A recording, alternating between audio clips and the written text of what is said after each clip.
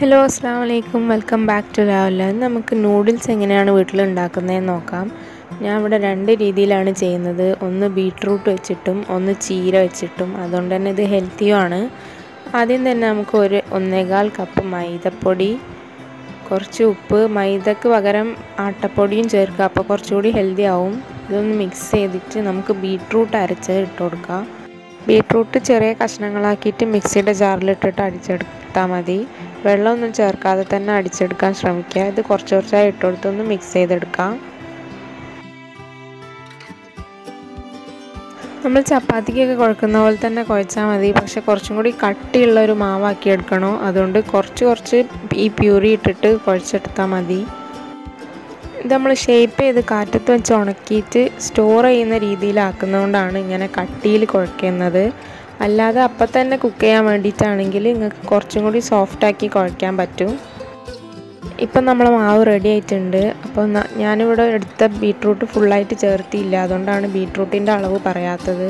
നിങ്ങൾ എത്രയാണോ പൊടി എടുക്കുന്നത് അതിനനുസരിച്ചുള്ള പ്യൂരി വേണ്ടി വരും. ഒന്ന് മൂടി വെച്ചിട്ട് നമുക്ക് ചീരേണ്ടത് എങ്ങനെയാണെന്ന് നോക്കാം. അതിന് വേണ്ടിയിട്ട് ഇതേ അളവ് തന്നെ പൊടി 1.25 കപ്പ്, കുറച്ച് ഉപ്പ് ഒന്ന് മിക്സ് ആക്കിയിട്ട് ചീര അരച്ചത് ഇട്ട് കൊടുക്കുക. ചീരയിലും വെള്ളം ചേർത്തിട്ടില്ല, ചീര അങ്ങനെ തന്നെ അടിച്ചെടുത്തതാണ്.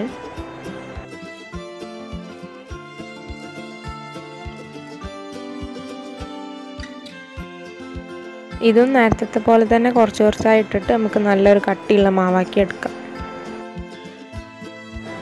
ഇതും നമുക്കൊന്ന് മൂടി വെച്ച് റെസ്റ്റ് ചെയ്യാൻ വെക്കാം. ഇത് ഞാൻ രണ്ട് രീതിയിലാണ് ഷേപ്പ് ചെയ്യുന്നത്.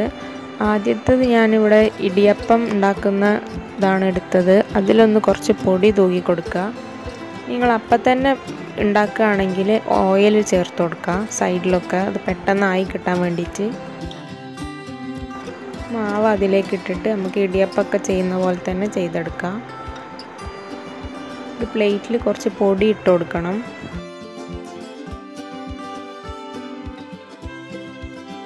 ഇനി നമ്മൾ ഇടിയപ്പത്തിനൊക്കെ ചെയ്യുന്ന പോലെ തന്നെ തിരിച്ചു കൊടുക്കുക. എന്നിട്ട് കുറച്ച് പൊടി ഇട്ട് കൊടുക്കുക, ഒട്ടിപ്പിടിക്കാതിരിക്കാൻ വേണ്ടിയിട്ട്. ഞാൻ ഇവിടെ മൈദപ്പൊടി തന്നെയാണ് എടുത്തത്. നിങ്ങൾക്ക് ഒട്ടിപ്പിടിക്കും തോന്നുകയാണെങ്കിൽ അരിപ്പൊടി യൂസ് ചെയ്യാം കേട്ടോ. നേരിട്ട് വെള്ളത്തിലേക്ക് ഇട്ട് കൊടുക്കുകയാണെങ്കിൽ ഇതിൻ്റെ ഒന്നും ആവശ്യമില്ല. രണ്ടാമത്തെ ഓപ്ഷൻ എങ്ങനെയാണെന്ന് വെച്ചാൽ നമ്മൾ ചപ്പാത്തിയൊക്കെ പരത്തുന്ന പോലെ പരത്തിയിട്ടാണ് ചെയ്യുന്നത്. പൊടി തൂക്കി കൊടുത്തിട്ട് നല്ല വലിയ സൈസാക്കി പരത്തിയെടുക്കുക. പൊടി അത്യാവശ്യം ഇടേണ്ടി വരും, കാരണം അല്ലെങ്കിൽ ഒട്ടിപ്പിടിക്കും. ചാനൽ സബ്സ്ക്രൈബ് ചെയ്യാത്തവരുണ്ടെങ്കിൽ ഒന്ന് സബ്സ്ക്രൈബ് ബട്ടൺ അമർത്തിയിട്ട് കൂടെയുള്ള ബെല്ലൈക്കണും കൂടി ഒന്ന് ക്ലിക്ക് ചെയ്യുക. അപ്പോൾ നിങ്ങൾക്ക് എല്ലാ നോട്ടിഫിക്കേഷൻസും വരും. ഇനി നമ്മൾ പരത്തിയതിലേക്ക് കുറച്ച് പൊടി തൂക്കിയിട്ട് നമുക്കൊന്ന് മടക്കിയിട്ട് കട്ട് ചെയ്തെടുക്കാം.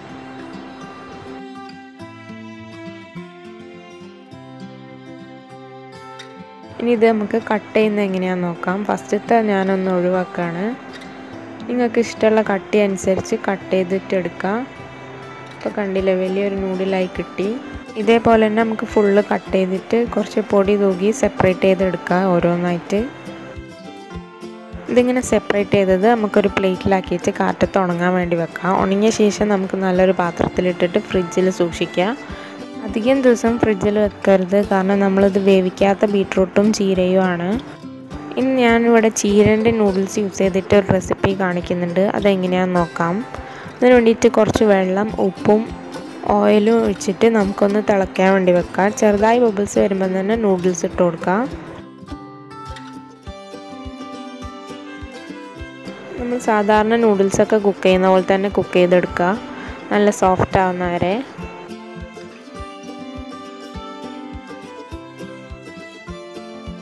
ഇനി ഇത് റെഡിയായി കഴിഞ്ഞാൽ നമുക്ക് ഇത് നോർമൽ വാട്ടറിലേക്ക് ഒന്ന് മാറ്റി വെക്കാം. അല്ലെങ്കിൽ നിങ്ങൾ എങ്ങനെയാണോ നൂഡിൽസ് ചെയ്യാറ് അതുപോലെ ചെയ്യാം.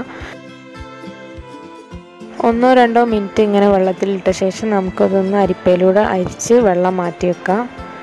ഇനി ഒരു പാൻ ചൂടാക്കി കുറച്ച് ഓയിലോ ബട്ടറോ എന്താ നിങ്ങൾക്ക് ഇഷ്ടമുള്ളത് ചേർത്ത് കൊടുത്തിട്ട് സ്പ്രിംഗ് ഓണിയൻ്റെ വൈറ്റ് പാർട്ടാണ് ഞാൻ ഇട്ട് കൊടുക്കുന്നത്, 1 ടേബിൾ സ്പൂൺ.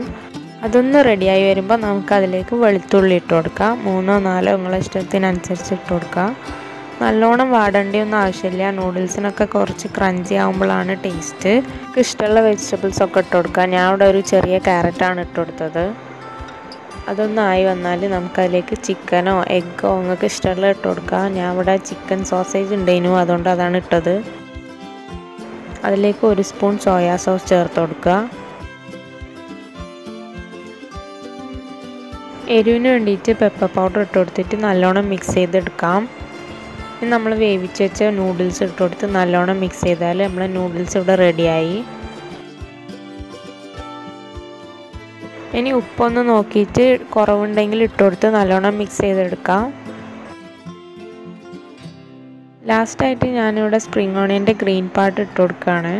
ഇതൊന്ന് മിക്സ് ചെയ്യുക. അപ്പോൾ നമ്മളെ ഹെൽത്തി നൂഡിൽസ് ഇവിടെ റെഡി ആയിട്ടുണ്ട്. എല്ലാവരും ഇതൊന്ന് വീട്ടിൽ ട്രൈ ചെയ്യണം, കുട്ടികൾക്കൊക്കെ ഇഷ്ടമാവും. കളർ നൂഡിൽസൊക്കെ ആകുമ്പോൾ അവർ നല്ലോണം കഴിക്കും. Thanks for watching.